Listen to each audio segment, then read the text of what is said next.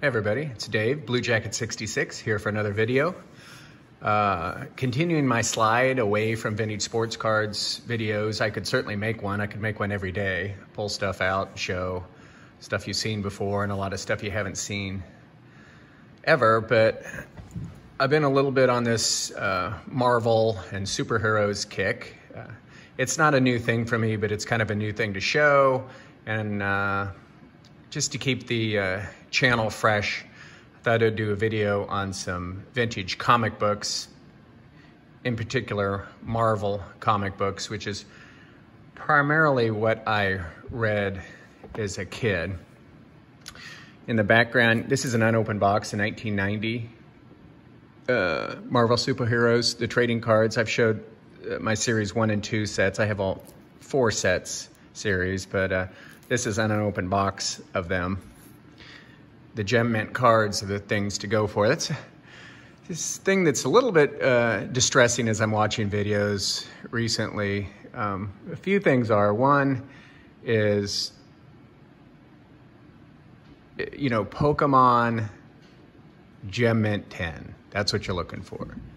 Comic books, these Bronze Age and more modern, all they talk about is 9.8 Gem Mint comics in the CGC. And for what I've always collected, that's never been affordable. It's a lot more out of grasp than it used to be. But with my comics, I think I'll talk a little bit about where I come from.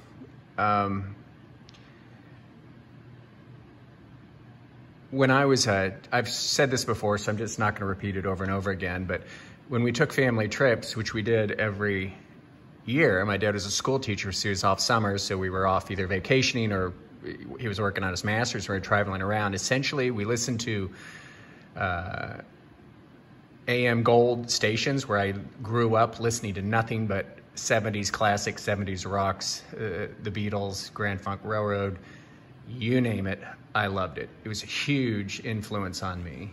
But in the backseat of that station wagon where there was no such thing as littering and there was no such thing as seat belts, I read comic books for hours and hours on end, and that's how I learned to read.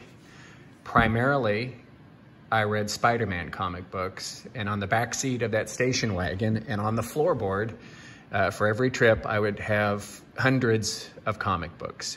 Primarily Spider-Man, a hell of a lot of X-Men, some Fantastic Four, and then a spattering of other things. The Hulk, never a huge DC guy, never had a lot of Batman, etc. I had a lot of little Jinx, and I was a huge Archie fan. Tons of Archie comic books. So back to the Marvel, I had, without question, every Spider-Man comic book up to 150, including number 2 on up. And I read them. They were readers, and they were trashed, and every year they got more and more trashed. And eventually, when I was in college, I brought a box of them to a comic book / card store, as I recall, when I was in college, and gave them all away. I did get $60. I don't remember keeping any, saying, hey, I'm going to keep this one, other than my number 1 Conan the Barbarian, I think I kept.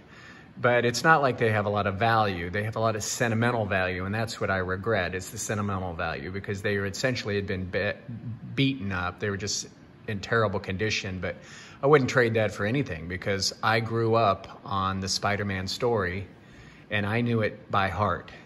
I knew everything about Aunt May. I knew everything about Gwen Stacy. I knew everything. And it's funny that, you know, it hit me hard with the death of Gwen Stacy, you know, Spider-Man number 121 and number 122. That hit me like really hard. And at that point, I was like, I think what more is there with Spider-Man? And so by the time the Punisher and Morbius and those things came around, and I had those books, that's about the time that I was kind of done with buying Spider-Man and having every single one. But you know what happens when you get older? And this is what collecting is all about. You collect what you love, and a lot of what you love comes from your childhood. So I'm gonna highlight this. The reason I'm doing this video is I'm going to show some comic books that I always bought comic books when I started quote unquote collecting. I would say more accumulating. I'm no way a comic book expert at all. And I love watching comic book videos. A lot of the videos now are more modern stuff, and I don't understand all these reissues and whatnot. I'm more of a Silver Age guy. It took me a while before I even understood the whole Venoms things and the black suit thing, because that was after I was done, to be perfectly honest with you. But I do love, Kate and I love the Marvel movies, and I think the Venom movie was fantastic. So as far as Spider-Man goes, the issue to get is the number 300, which is the origin and first appearance of Venom. So here it is. It's really hard for me with being up this close, but it's in a 9.6, 9.8s, of course, are the perfect and quite a bit more expensive, but that wasn't so important to me because I'm not buying this because I want to flip it in a year or two. The price has already increased significantly since when I bought this, and I just bought it 2 weeks ago. I don't know if you guys, if you're ever interested in comics or want to look up or what they're worth or auctions, I do ComicLink, ComicLink.com. It's just sign up and you can actually go by past auctions and see what the values were. And of course, you can always find values anywhere, but tons of auctions. And so here it is, the number 300 Venom, which has a nice cover and it's a first appearance. And again, when I love covers more, I'm not a first appearance guy.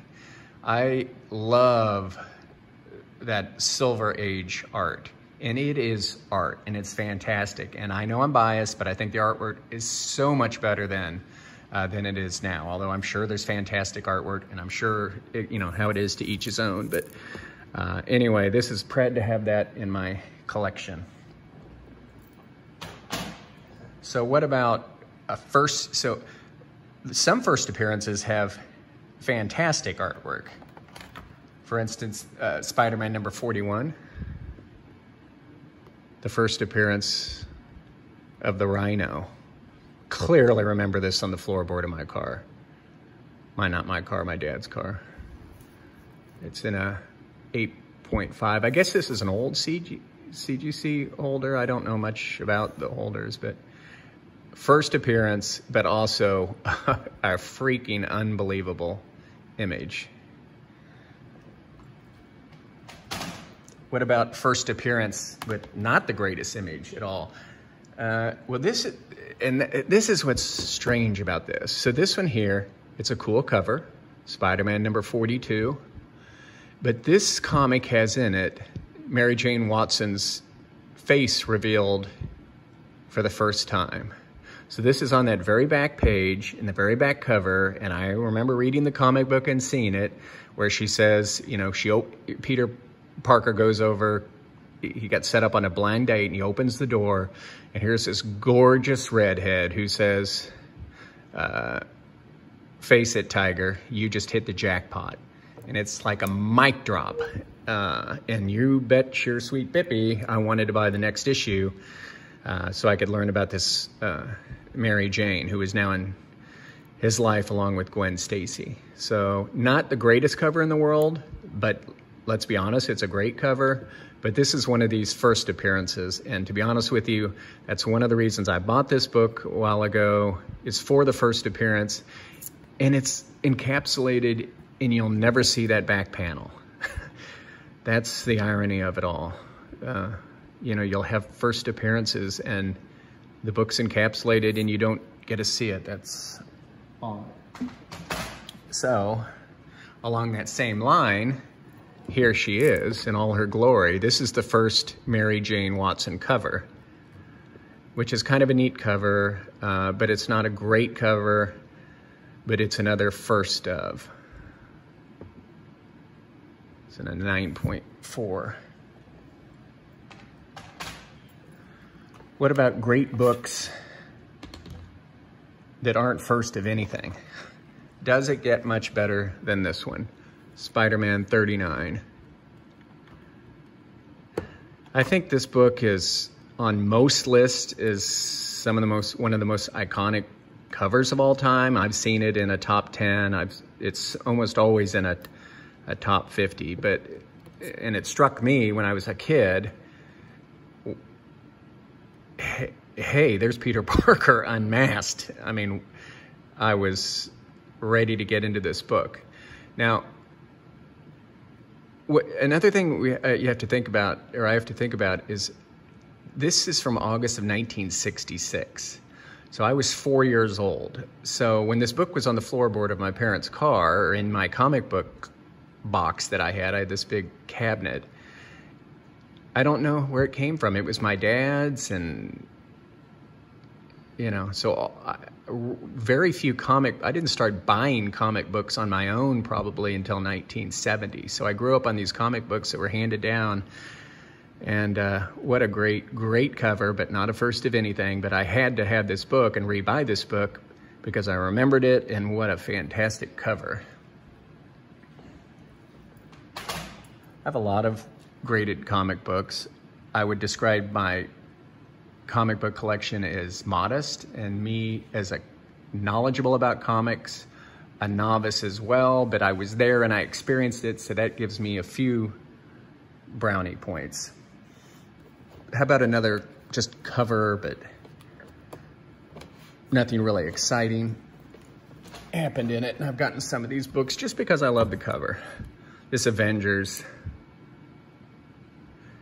you know, with there's Dr. Doom, and he always makes a fantastic cover. This isn't a 9. You know, this Jack Kirby covers, he does a lot of this early Marvel artwork, and he was just a game changer.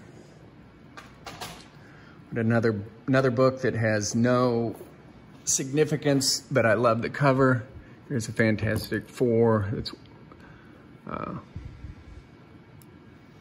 Hulk and the Thing. This is an 8.5. It's from July of 1971. Just a fantastic cover, but doesn't really have anything significant going on in it.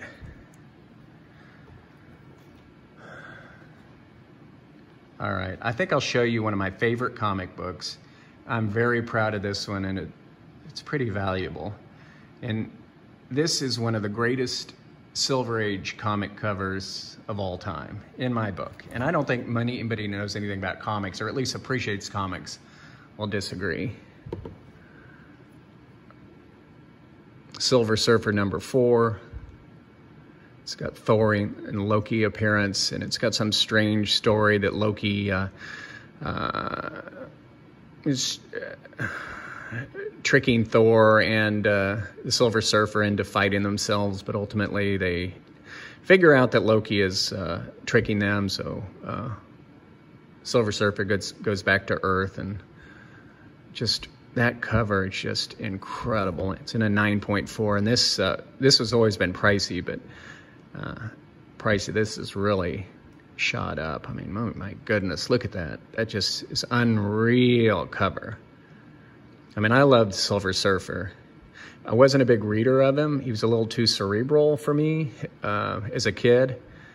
And I don't really think I had many of his books. And I've always wanted to get Silver Surfer #1, and I better get it before it just becomes unreachable. It's not that expensive, but this cover just blows away Silver Surfer #1.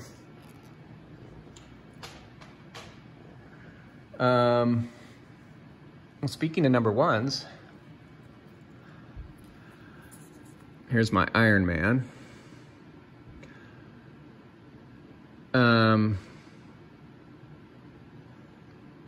I got this from my dad, and I can't remember the story, but essentially I believe he may have had the artist, I can't remember, he had somebody in class that had something to do with this magazine or this comic. So I don't really want to get it graded. I mean, I know nothing about grading them. All I know is there's no creases, there's corner wear, the spine's intact, everything looks intact to me. And it's a super cool one. I probably should get it encapsulated, but Iron Man #1.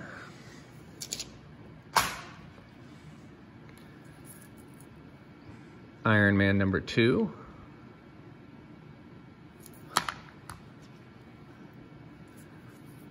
Iron Man #3.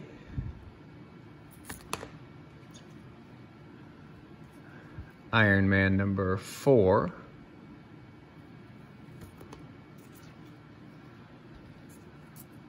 Five.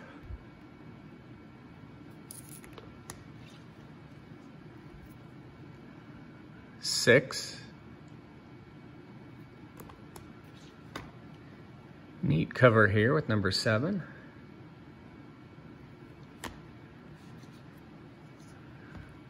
#8.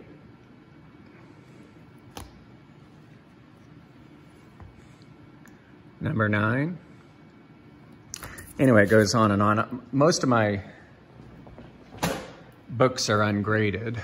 I have a long run, started at #1 of the Submariner, but I am so not into him at all. Here's another, Dr. Doom for some reason always fascinated me. He was a big Fantastic Four, so you had to really read the Fantastic Four to get into him. He's the big villain. I always loved this cover here, so it's another example of nothing really fabulous happened in it, but a cool cover. And this one, my last one, is one of those cool cover, but something neat has happened. And that's my #20, 8.5, first appearance of the Scorpion. This is a Steve Ditko art.